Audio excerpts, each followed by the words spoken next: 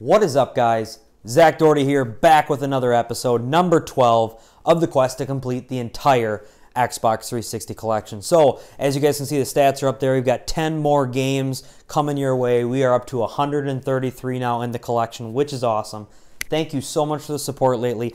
Please do hit that like button if you do enjoy this series. Hit that subscribe button if you are brand new. Let's dive right on in. All right, guys, like I said here are the 10 games we have. The first one on top, absolutely one of the epic category games, Halo Combat Evolved. This is the Anniversary Edition that they remade to bring this out on the 360. Has a really neat little slip cover and a lot of DLC manuals. The typical art and stuff you see from the Halo games, which is really cool. This was great. Obviously love this game. Played it a ton on the original Xbox and ended up replaying it too on the 360. The next one here is Tom Clancy's End of War. So you guys, there's the back. I played a little bit of the Tom Clancy's games. I've only played a little of this one. This one also comes with a little bit of guide as well and has some nice manual too. I've played only a little bit of this Tom Clancy End of War. I believe it was either a beta that I played before this game came out, but I actually have not played the complete. So let me know if you played that one. Next one is a Cabela's game. I'm a huge fan of Cabela's games.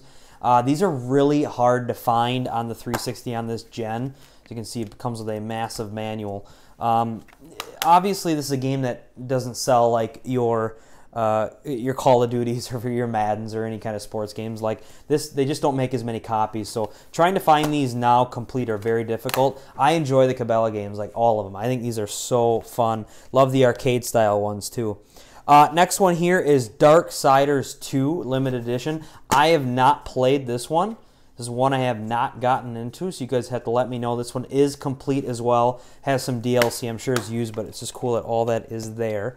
Here is Your Shape Fitness Evolved on the Kinect. I tried quite a bit of these out. I tried this one out. I tried the Nike one out. Like I said, I did play extensively with the Kinect quite a bit when it was out. They did a really nice job. I think this is a really cool thing. Like I said, the first 360 Kinect, I can't tell you enough how really good it was. I really did enjoy it. Xbox really supported it, and there was a very good library out for it, but this was solid. This was very solid. Next one, Rapala Fishing Frenzy. I grew up playing a ton of fishing games on like the PS1, very older systems, and there hasn't been as many fishing games out as now, but I did enjoy playing this one, the Fishing Frenzy 09. This was fantastic. You had this bass fishing wise was really good, and I think this one brought out the Tournament Edition one as well, which I liked a lot too, but I haven't played this one so long. But like you guys can see here, fully complete manual and everything. Very nice condition. And again, these Rapala games, I put these in the exact same category as Cabela's. They're hard to find. Not as many of these were sold. Here's one much easier to find, NCAA Football 2008, much older one. I think this was the second one on the 360 gen. I think 07 it might have started.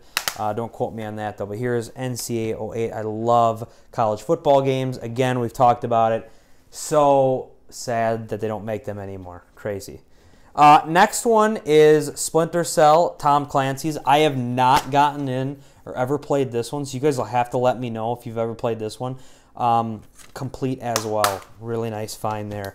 Gears of War 3. Anyone who's played the 360, I'm sure you have played a Gears of War. Very solid game. I put some solid hours into the Gears franchise. There's a little bit of the back too. Fully complete. Creator of Epic Games, who created Fortnite. They're fantastic. Absolutely fantastic. And then our last one, guys, is MLB 2K13. This was the last MLB game made on the Xbox. It's crazy. I think in 2012, that has been 6 years since there has been a legit MLB baseball game on the Xbox. I know they make RBA baseball, but I consider that more of an arcade style game. But it's been a long time. These games are not as good as the show, but I still like them. I still played them a lot because during baseball season, I do enjoy playing a baseball game. Xbox users, what are you guys doing for baseball games? I tried RBA baseball. I can't do it. I can't do it. It's kind of in the mix of like sort of arcade, sort of regular style, and I'm not a big fan of it. But this I did put a lot of hours in, so I enjoyed this game. It was a little bit glitchy at first, but I think they did overall is a very nice job. I got my money's worth. Well, guys, there you go. There's 10 more games that I found. Again, I have been really enjoying this collection.